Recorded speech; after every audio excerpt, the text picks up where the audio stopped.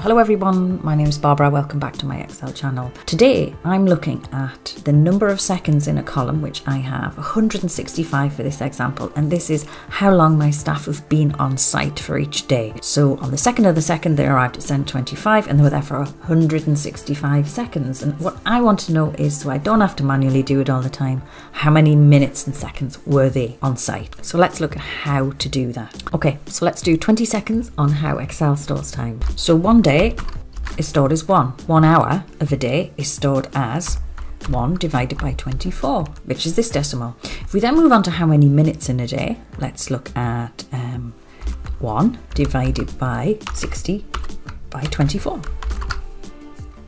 And then if we look at seconds in a day, 1 divided by 60 by 60 by 24. So we have a lot of decimal numbers there, but we don't have to use the decimal numbers, because what we can do is we can easily just convert that to time by selecting time, and we can see that that's 1 minute, that's 1 second, that's 1 minute, that's 1 hour, and that is a day.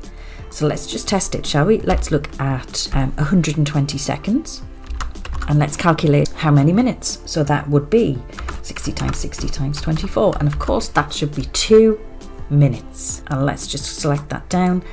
And 165 is 2 minutes 45 seconds. Okay, let's get back to the normal programming. Okay, so we're back and we know how Excel handles time, and it's in a decimal format. So we can go straight ahead and just go, okay, that's 165 and we want to divide that by 60 by 24, close the brackets, and that gives us another decimal as we expected.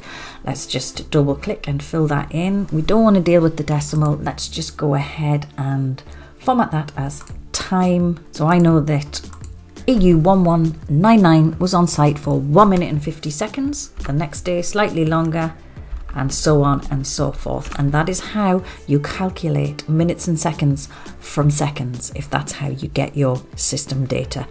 So if you liked how I explained how Excel stores time, you might be interested in my other video that I've linked in the description box below. You might want to give that a look.